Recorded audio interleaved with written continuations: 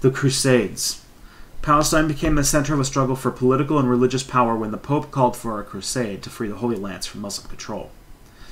To Christians and Muslims, Palestine was the Holy Land, a place of pilgrimage for hundreds of years. After the Arabs conquered Palestine in 637, Christian pilgrims were still able to visit Jerusalem safely, but this changed with the arrival of the Seljuk Turks. In 1095, Pope Urban II called on Christians to free Palestine from Muslim rule.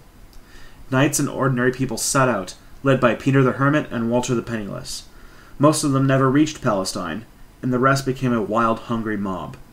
In 1099, a well-disciplined Crusader army recaptured Jerusalem, massacring its inhabitants. They established 4 so-called Latin states, or kingdoms, in Palestine and Syria. At first, the Saracens, as the Crusaders called the Seljuk Turks, left the Crusader kingdoms alone. Some of the heads of the Christian kingdoms behaved badly towards the Muslims. In 1187, Saladin defeated the Christians at Hattin and recovered Jerusalem.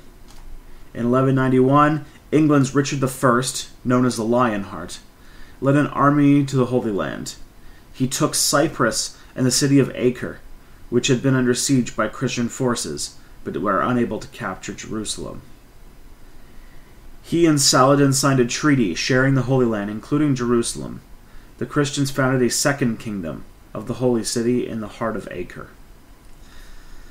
The Fourth Crusade began in 1202, but the Crusades were unable to pay Venice for transportation.